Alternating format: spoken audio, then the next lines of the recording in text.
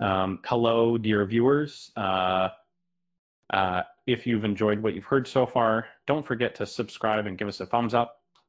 Now let's dive into the exciting story of Futurama and Disenchantment. Imagine a universe where sci-fi meets magic, where characters come alive in unexpected ways. In the recent episode of Futurama, otherwise a nod to Disenchantment left fans in awe.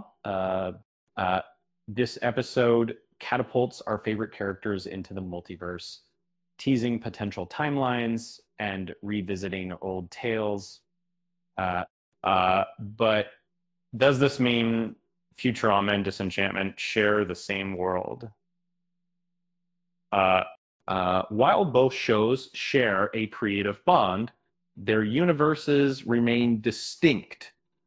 Futurama's clever nod to Disenchantment hints at a shared multiverse without merging their timelines. They coexist in a larger cosmic web by keeping their realms separate yet intertwined. They can weave subtle connections that enhance each show's narrative without compromising their essence. The fantastical world of Disenchantment and the futuristic setting of Futurama may not mix directly, but they can playfully reference each other, adding depth to both series without diluting and their individual magic. So it's best that Futurama and Disenchantment stay in their own lanes, connected by the vast multiverse, but maintaining their unique stories.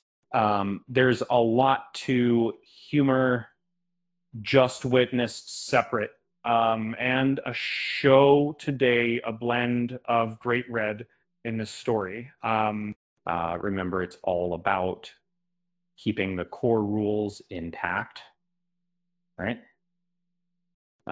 With that said, thanks for watching, and until next time.